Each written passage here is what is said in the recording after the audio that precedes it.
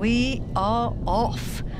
Rockot is hauling itself against the gravity of our planet. The first stage is pushing us away from Earth. We need a lot of firepower to do that. Nick, what's our trajectory? So at the moment we're heading north-northwest, so we're heading up over the Arctic Ocean, and we're heading in this trajectory because we want a polar orbit when we finally separate, so that Sentinel-3 will be roughly 98 degrees in inclination, which is the angle from the equator to the orbit. Philippe, what's happening to your satellite right now? Well, it's starting its journey. I can tell you it's always a little bit of an emotional moment. Huh? I think that launching a satellite in orbit is similar to launching a ship at sea. You know, you have worked for it, you've waited for this moment, and here it comes. Very beautiful pictures that we've been able to witness, I have to say, with a clear sky and voila. We also get, I mean, I think that everybody's been able to see the strength that there is in this launcher.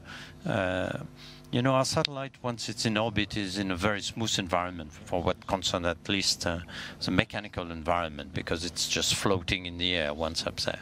But now, for this launcher, you can see with this big boost and all the vibration that goes to it, it's a very bumpy ride, really. It's It is in the first phase of the flight, isn't it? But right now we have separation of the first stage. We're now burning the second stage, Nick. Yep, this burns for about 3 minutes, and it takes us right over the North Pole. And at the moment we need to accelerate. So we've gained a little bit of altitude, but we need to go fast enough so that when we stop burning, we can actually stay in orbit.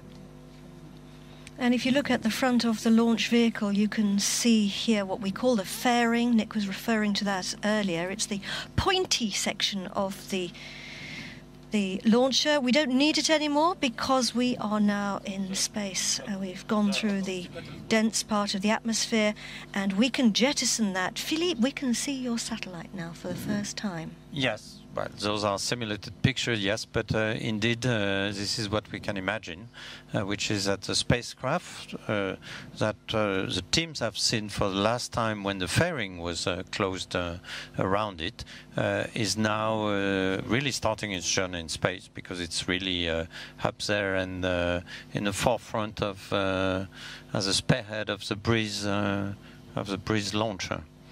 So we've gone above what's often known as the Kármán line, which is effectively the border with space.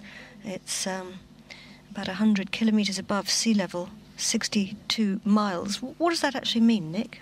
So at this point, the air is so thin that the force required to fly in an aeronautical regime, so like an aeroplane does, is more than actually a rocket needs to fly in an astronautics domain.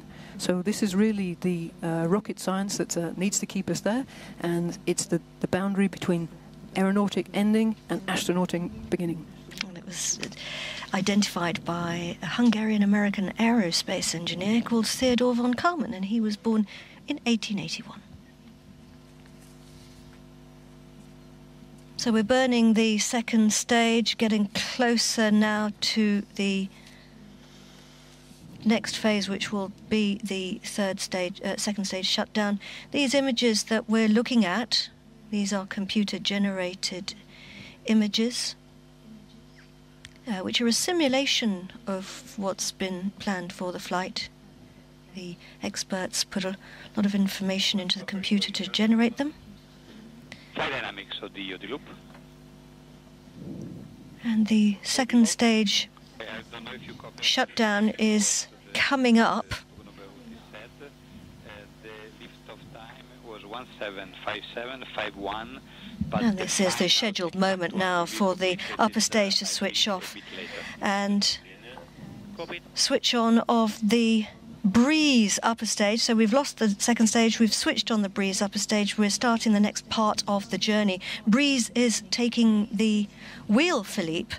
It's going to take, what, about another hour and 15 minutes from now. What's Briz's job? Well, Flight dynamics of the loop. Briz has the important task to bring our satellite exactly on the precise orbit where it should be.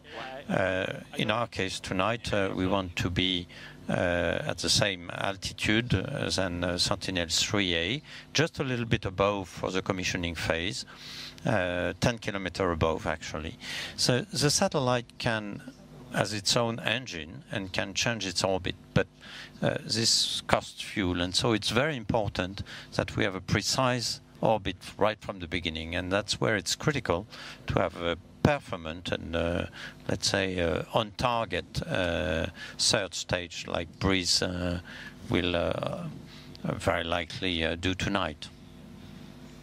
It's a little bit like a sophisticated taxi driver. It takes its passengers where they need to go. Nick, it's a fascinating piece of kit, isn't it? Because it's effectively a spacecraft in its own right. Absolutely, yes. It has to be very autonomous, so it has to really think for itself and be able to decide when to do exactly what it has to do. It has its own onboard computer with guidance, navigation, control. It has its own tracking and telemetry system, so it can talk to the ground and tell the Russian experts what it's doing and when it's doing it. It actually has the capability to restart its engine multiple times and perform different maneuvers, so that it can take its passengers to different orbits or even multiple satellites to different orbits. So it offers tremendous flexibility, but as you say, it has to be very clever, and it's a spacecraft in its own right. The Sentinel-3 satellites are a key component in the Sentinel constellation, which of course as a whole provides vital services to the Copernicus program. We're going to take a look now at the kind of services that the Sentinels provide.